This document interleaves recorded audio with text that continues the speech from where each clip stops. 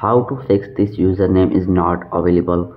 Please try another. Hello guys and welcome back to another video. So guys, today's video I'm gonna show you how to fix this username is not available and how can you change name on Instagram. So let's get started without wasting any time. Just you need to go back to your iPhone home screen and open the settings application and make sure that you have connected with strong internet connection. Then go back and scroll at below, tap on general, now tap on software update. So if you have any kind of update available, so update your iPhone latest version like iOS 18. After doing this, simply go back again and you need to open the App Store. After opening, simply you need to go search icon and search Instagram in the search bar.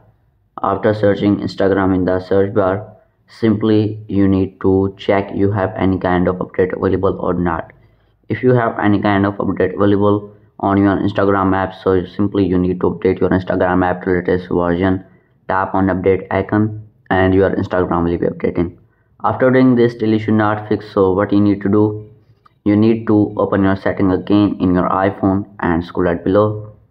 Now you need to tap on apps icon.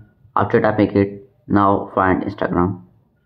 Open the Instagram and here is the option background app refresh. Simply you need to enable it if it is disabled.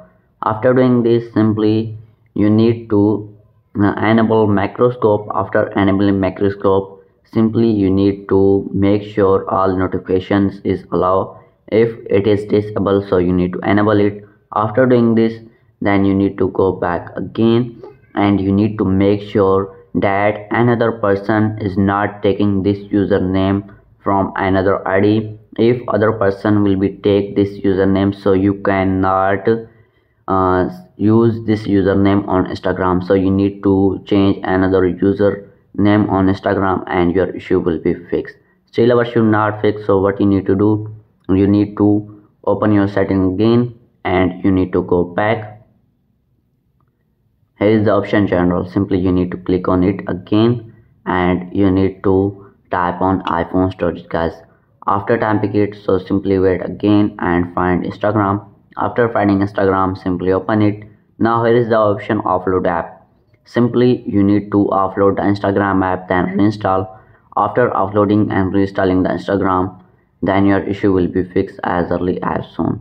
So guys, this is the video. Hopefully subscribe to our YouTube channel for more tech tips and tricks to help you resolve common issues with your devices and services.